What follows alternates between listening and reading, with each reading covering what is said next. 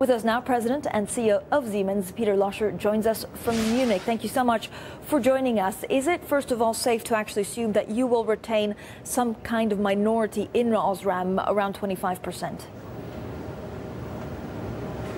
Indeed, what we have said, allowing Osram to have the entrepreneurial freedom and the capital available to really drive the growth opportunity for this business.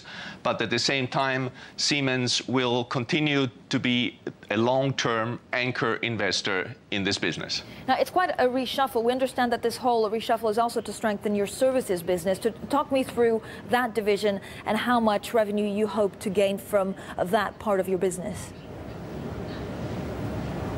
What we have communicated is clearly on the industrial side to really tap into the growth potential of the service opportunities, what we see for our industrial clients. So that's the major opportunity to really have a refocused industrial business with the focus of services, solution, and products at the same time. And we have created a new sector, and this is really playing offensive on the urban infrastructure development programs around the world and tapping into a great 300 billion euro growth market for Siemens. And this is why we have created a fourth sector, a fourth pillar for the company around infrastructure and cities. And when you actually list Osram, will it then surpass Philips in terms of that division? Is that your plan? We intend to IPO the business, and the rest we have to see. All right, Mr. Loescher, how long will it be until Siemens actually breaks that 100 billion euro mark that we were hearing about? We have clearly the intention in the next couple of years to continue to drive our capital-efficient growth story, and the 100 billion mark is clearly part of this strategy going forward, medium term. And with the money you actually receive from the share sale, what will you put that to? Will you keep it as cash? Will you be looking at other acquisitions you can make? Siemens has fantastic businesses. We have a very robust and strong portfolio.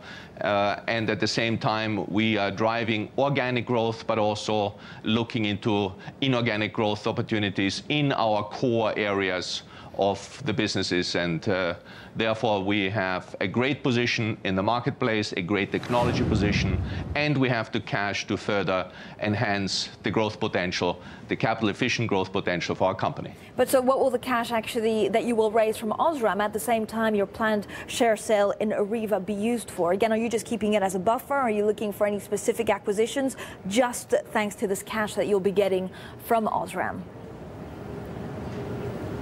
We have a rock-solid balance sheet, and we have clearly communicated to the market that we will continue to drive capital-efficient growth and provide shareholder value for our owners.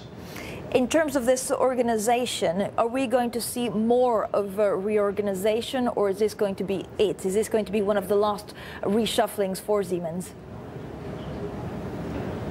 That's really behind playing offensive, driving the growth opportunity for Siemens. And I think the fourth sector is really now a very focused approach where Siemens can bring to bear the full comprehensive portfolio and technology solutions what we have for a major customer base, the emerging countries and the emerging megacities in emerging markets, and at the same time also drive the infrastructure need in the industrialized world. And there's no company better positioned than ours.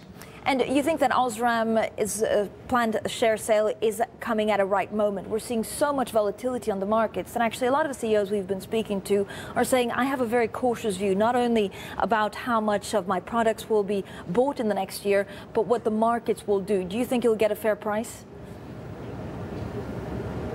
This is what we will see. Our clear intention is to IPO this business, and this is the right step for the business because it allows, from a strategic perspective, the business to really capture the growth opportunities, form the alliances which are required, and at the same time really have the entrepreneurial freedom to drive the industry consolidation for Osram, and therefore it's part of our capital-efficient growth story for Siemens overall. But Mr. Loescher, can I infer from that that actually you also think that markets will just become more stable, less volatile, and therefore it would be a good time for you to IPO this division?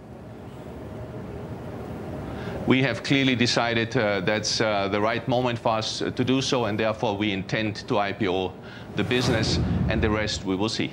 Now, this is getting rid of your next to last consumer division. What about hearing instruments? This is effectively your last consumer business. Will you also look to IPO it or spin it off? We will continue to drive our core portfolio, and we have great growth opportunities in the 4 sectors which we now have at our hand. And we will tap into the growth potential, and we will continue to also hone the portfolio aspects of our business. And we see great opportunities, not just organic, but also inorganic, in our core area of the integrated technology company. And this is really part of the major positioning of Siemens as a green infrastructure pioneer, pioneering new markets. And this is what this reorganization is all about. All right, sir, one question about really Europe, because there's so much concern out there about a consumer, about interest rates going up sooner than the peripheral countries certainly are ready for. Are you concerned that this year is going to be very tough for your products?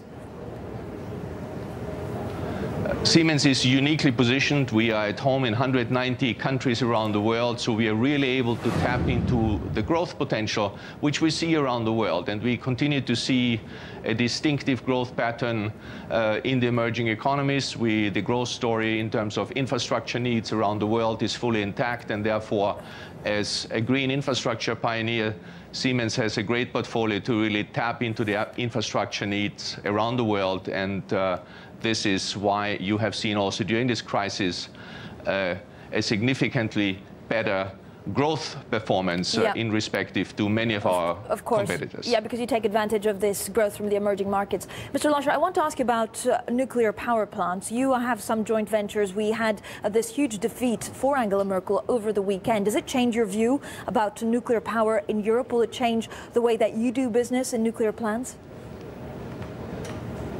We are currently in the midst of an arbitration procedure, and we are obliged to refrain to make any further comments in this regard at this moment in time. So you wouldn't even say that we have to take a back step because of the disaster we're seeing in Japan, and Europe just needs to take a bit of a breathing space to see what's best to do in the future? I think what we see around the world is that from a political perspective, the energy agenda is clearly at the forefront, and the political discussions, you see them happening around the world. But for our company, I'm not in a position to make any further comments in this regard. All right, Peter Loescher, thank you so much. Great to have you on the show this morning, the CEO there of Siemens.